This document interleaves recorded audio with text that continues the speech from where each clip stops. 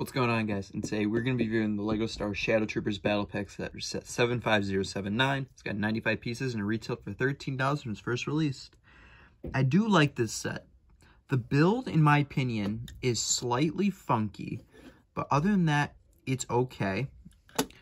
Yeah, I really got this set for the minifigures.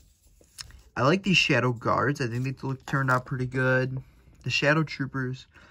I like the 2007 ones a lot better. I know they had to upgrade.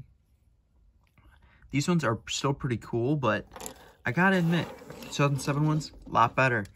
But yeah, let's get into this build. So, on the bottom right here, the wings, it's got 2 missiles right there. They fire out like that. This set is 100% complete still, which is really, really nice.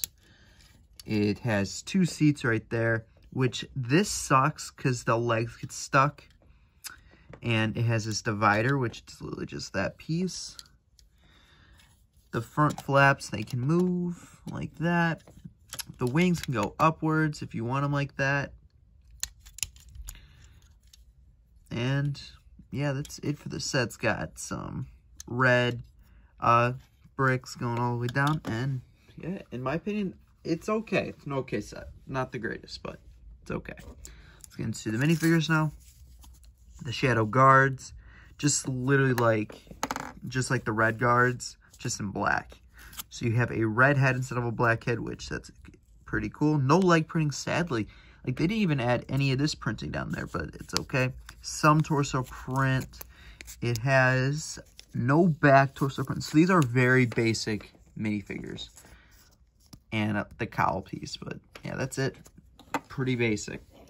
Next up, and the final, get 2 Shadow Troopers. Really nice, like gray and silver toning to the armor. No arm printing, some back torso printing. It's got the Angry Stormtrooper face print.